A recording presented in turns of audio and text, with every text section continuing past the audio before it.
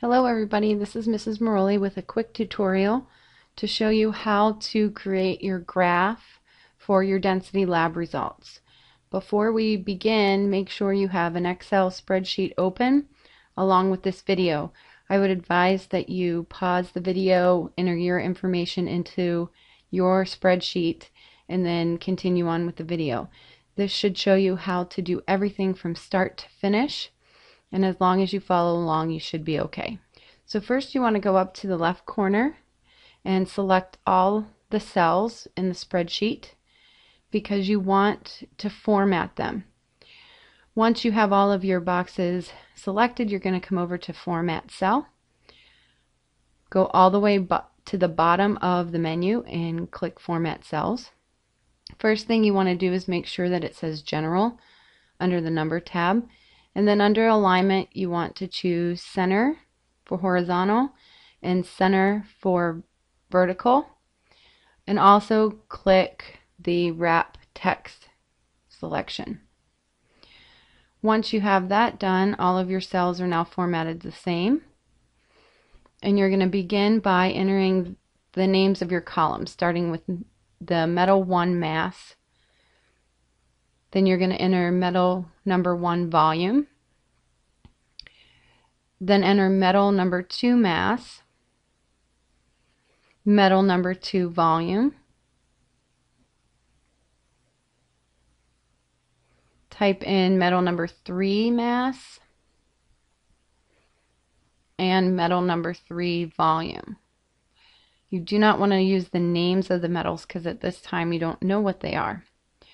So now you're going to fill in your information from your data table. You want to input the overall final mass and volume of each. But before you do that, you're going to enter zeros into each of the columns because we know that each density is 0 mass and 0 volume to start. So we want it to go through the origin.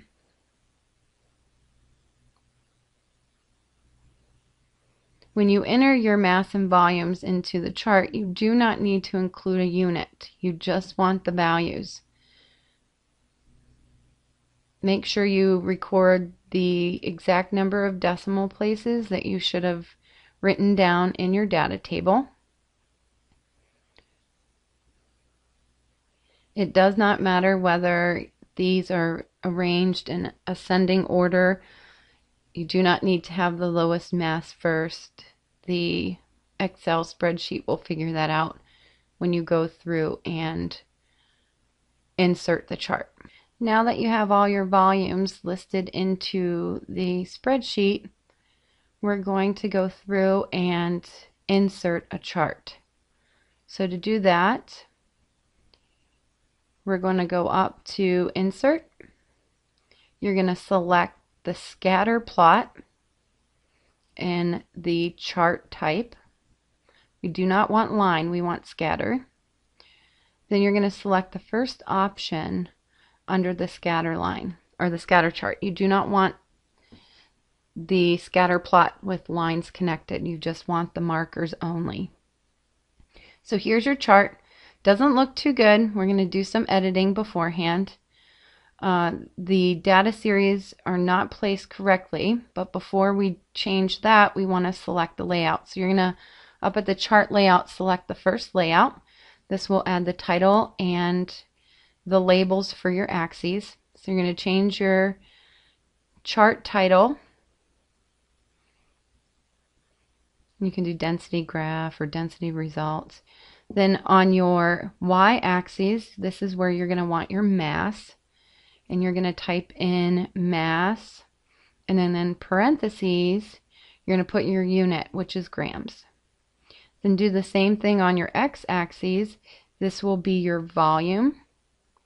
So you're going to put volume, and then in parentheses, your milliliters, because that's what you measured your volume as with the graduated cylinder. Now that you have your title and your axes labeled, we're going to go through and change the data. So right click on the graph and choose the select data option. It'll pop up a window. In the window you want to remove the series that are already listed because they're not correct. So select them and hit remove. and you want them blank. Now your chart will go blank, but that's okay. We're going to add them back. So we're going to hit add. You're going to type in the label of your first series, which will be Metal 1. Then you're going to put in your X column of series. So you click the button here. Then go over to Metal 1, and on your X-axis is volume. So you're going to select the volume points and then click the button again. Then you're going to go down to Y, click the button, delete, make sure it's a blank field, and then select your mass of Metal 1. And then click the button and hit OK. You'll notice that your data points are in a line. And you're going to do this for each of your 3 metals. So you're going to add now metal number 2.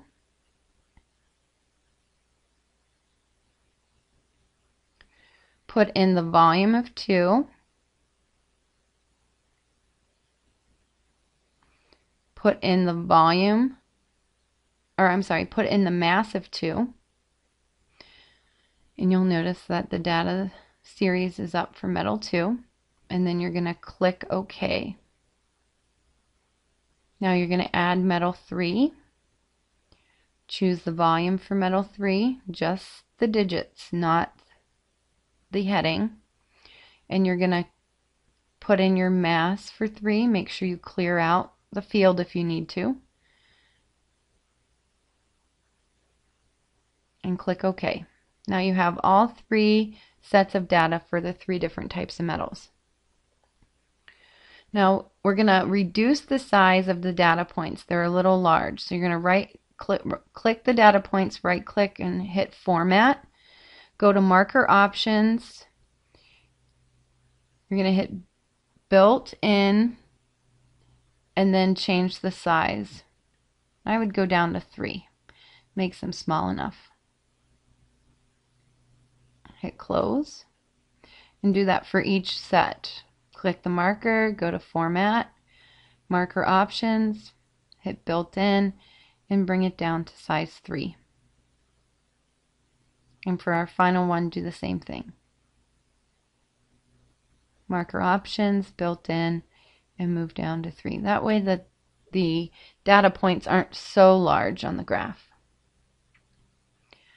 Now that you've done this, it's time for us to add a line to our graph. So select the first metal's data points, right click, and now you're going to add trend line. Here on the trend line you want to set intercept as 0, display equation on sheet, choose that option and make sure it says linear in the top box, and then hit close. You'll notice a line and an equation for that line displaying on your map or on your graph. Now you're going to do that with the next one as well. Set intercept 0, display equation, and make sure it says linear. Do the same thing for the last set. Add trend line, set intercept at 0, display equation, it's a linear, and now you have 3 equations for the 3 different metal densities. If you make it bigger, you can see the equations and the lines a little bit better. But now we want to change where the chart is. We want to make it a sheet. So right click, enter in a name, and it'll make it an actual sheet instead of an insert to your Excel page. Then move your equations around so that they're close to their lines, and your graph is done. Now all you have to do is hit print. If you have any questions with this, go ahead and re-watch the video.